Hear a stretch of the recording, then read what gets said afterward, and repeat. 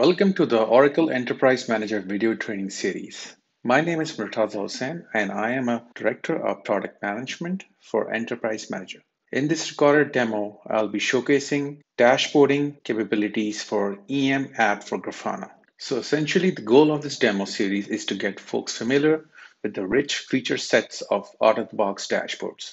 These dashboards are particularly designed for Oracle database as a target. I do want to mention here that this demo assumes that the user has already downloaded and set up Grafana server and has added Oracle Enterprise Manager as a data source for this app.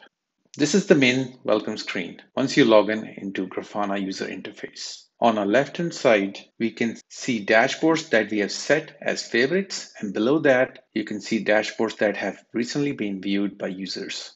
Now let's go ahead and bring up the first out-of-the-box dashboard that we will be talking about. On the left-hand side, click on the 4-square icon, then click on the Manage icon in the drop-down to go to the main dashboard page. Okay, so this is the main dashboard page where you can see both out-of-the-box and custom dashboards that one has saved over time. Now let's search for out-of-the-box sample dashboards by typing sample on the top search box. These are the two out-of-the-box sample dashboards that one gets as part of EM app for Grafana. Let's review the sample database performance report dashboard first. Okay, so this is how the dashboard looks without selecting any DB source. Now in the next few steps, I'll showcase how to set up a valid database source. On the left top side drop down for EM data source, let's select a valid EM site. Next, we are selecting the relevant database, Oracle database in this case. Then on the right-hand side drop-down, we will select exact database, which is SIC DB21 in this case. This is how the DB performance report dashboard looks like over here. We are showing typical DB metrics such as DB time per second, CPU usage per second, average active sessions, current log-on count, and so on. Now let's deep dive into the top left panel, that is DB time per second, to view the various settings under the hood to actually see how we are collecting this data. Click on the drop down and select Edit from the list. So here we see the variable created $OEM $GF_site, which is essentially based on the variable selected on the top in terms of EM site, target type, and target name. I just want to mention here quickly, if you want to select a variable, then there is other options to select as well, such as shown in the drop-down here, such as actual EM site name or default value. As this is time series based dashboard, we have selected time series from the query type drop-down. Now here you have various series time options such as raw, hourly, daily, based on which one can query the data. For this panel creation, we have selected raw out of the box. Next is the target type. The default setting is a variable set here based on the target type set above. One can also specify actual target types as shown here from the drop-down if need be.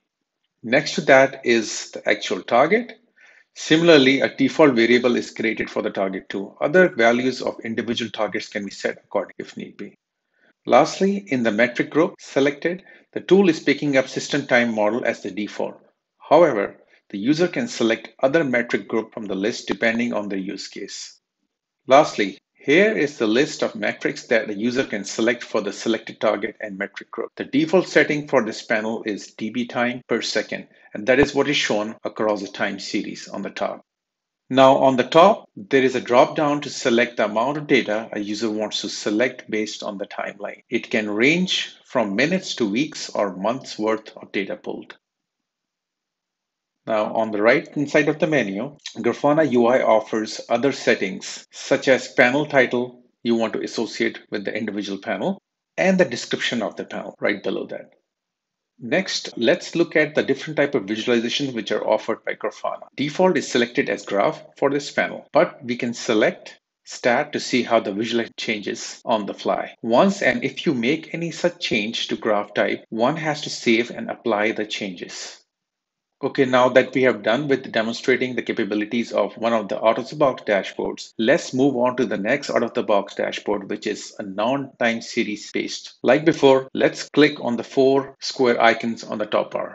Then click on the Manage icon to come to Dashboards list. Search for sample dashboards on the top search bar, and then let's click on the first option, which is sample dashboard configuration report. As expected, the dashboard doesn't have any data populated. Let's now set all the necessary parameters on the top to import the data. So let's select EM data source and respective target type and target names for the specific DB. Now, these are the various panels that database configuration report dashboard comes, such as instance information, status or DB options, DB parameters, and so on. As seen, most of this data is in tabular format rather than against a given timeline. In order to better understand the various settings of non-time series dashboard under the hood, let's further investigate the top panel instance information by clicking on the drop-down. After clicking on the drop-down, let's click on the edit icon. On the top, we can see the various parameters associated with this DB instance. And in the bottom half of the screen, we can see the settings that are needed to display the data on the top. By default, the query type is selected as non-time series. Now on the series, we have selected custom repository option, meaning that we are pulling data directly from OMR, which is Oracle Management Repository. Note that this is required in order to write custom SQL query against OMR, which is the DB repository. Over here in the bottom section, which is the query section, I do want to highlight a couple of things. That is, first, what you see here is a custom SQL that is written by default as part of the out-of-the-box dashboard experience. This can be further modified if needed based on user's use case. Second thing is that it is utilizing well-known OEM MGMT dollar views to pull this target level data. All right, folks, that's all we have in terms of capabilities and various functions offered by out-of-the-box dashboards for this app. Thank you for watching, and for your information, you can always visit the link provided herein for more details. Happy dashboarding.